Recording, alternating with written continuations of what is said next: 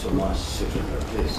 Well, I'm not sure who's hosting. It's so good to see you, all of our colleagues, and I just want to start by conveying President Biden's strong, enduring support for Ukraine.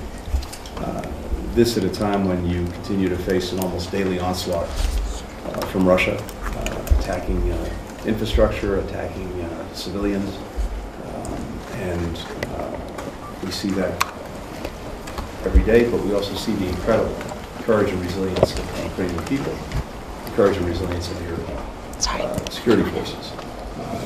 We're determined to sustain our support for Ukraine, and we're working very closely with Congress in order to do that.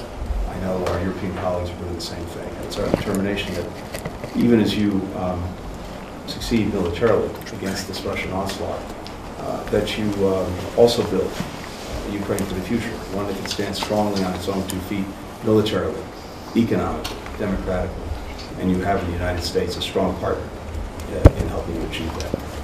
Thank you so much, Secretary. Thanks you and your team. And thank you for your support. Thank you very much, President Biden.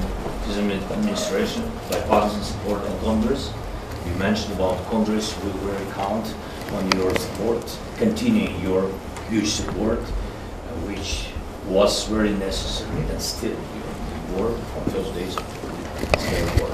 We count on our partnership, your leading role in this, and thanks for, you mentioned, Secretary, about attacks by missiles and drones. It's really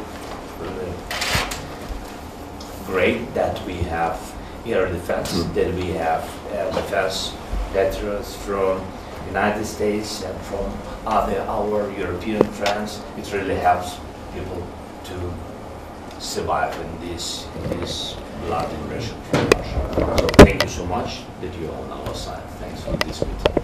Thank you.